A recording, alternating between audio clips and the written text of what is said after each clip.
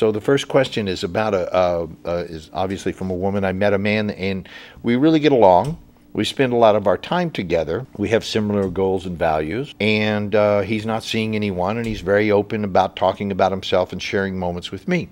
He's generous with his time and money. These are all great prerequisites for helping you to choose a man that may be right for you. But there's a but. He says, I'm not ready for a relationship. I like him and I see a future for us. Would he need some time alone without me to get ready? Or, so she's asking either or question, should I give him 3 to 6 months to see if he gets ready? Time alone without you, or I'm assuming you mean spending 3 to 6 months with him of your valuable time to see if he gets ready. If you've ever listened to the 12 stages of romantic relationship, I make it very clear in those CDs that a woman's youth and beauty is a precious commodity and that it does expire. Now, when you're 20, it seems like you got the rest of your life to be young and beautiful, but you don't. You just simply don't. Across the spectrum of all ages, men are unerringly attracted to women who are between 20 and 40. If you ask 100 guys what age group of woman really attracts you and makes you want to, be with them, marry them, if you could marry any woman in the world, how old would she be, right? Between 20 and 40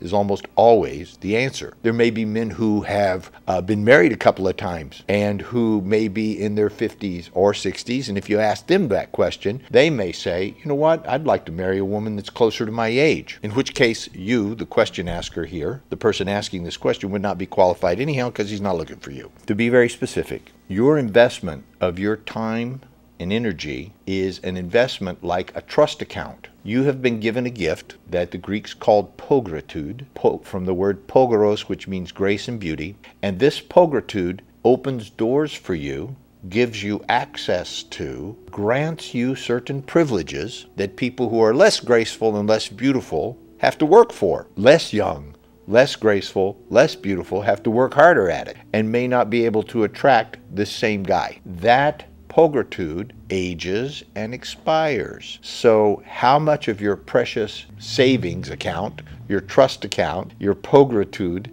do you want to invest in any particular man? I don't care if he's the greatest guy on earth. How much do you want to invest in him?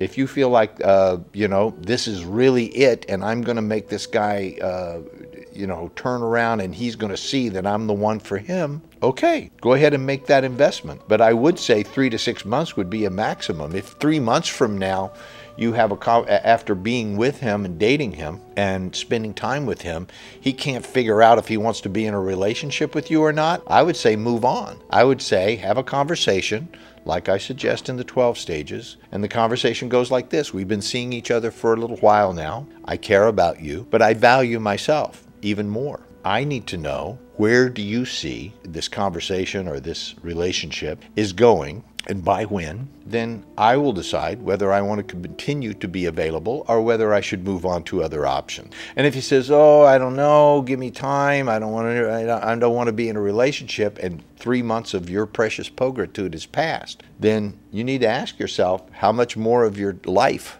energy do you want to invest? That's all. Listen, I also say in the 12 stages of romantic relationship that dating is for figuring out the answer to that question. And it is not about having sex with the guy in hoping that, maybe by becoming addicted to you through sexual relationship, he will then be easier to convince or something. A man that makes decisions based on his addictions, his compulsions, is not a man that's trustworthy. And a woman who sells out her values to get a man is not trustworthy either.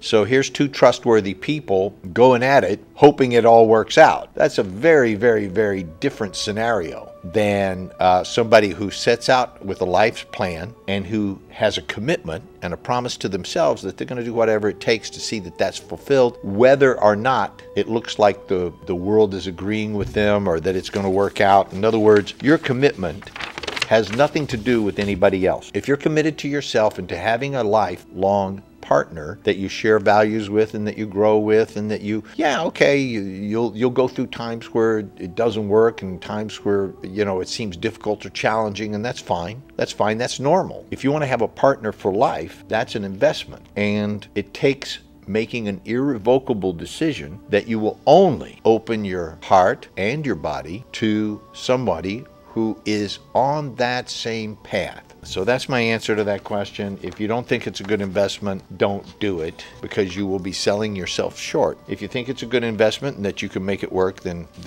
go for it, but then set a time limit on it, and communicate that time limit. Don't surprise them with it. Don't think, oh, we'll just go along and then in 90 days or 6 months I'll say, it's over because you don't want to get married. Don't do that. Just tell them, look, I'm going to give this some time, and I will see you. I will spend time with you. I'll see you. We can share affection, and hopefully our care will grow with each other, but I will not be having sex with you because I only want to have sex with a guy who's committed to having a long-term committed relationship with me, and I'm not going to waste my time and my precious energy on anything less than that.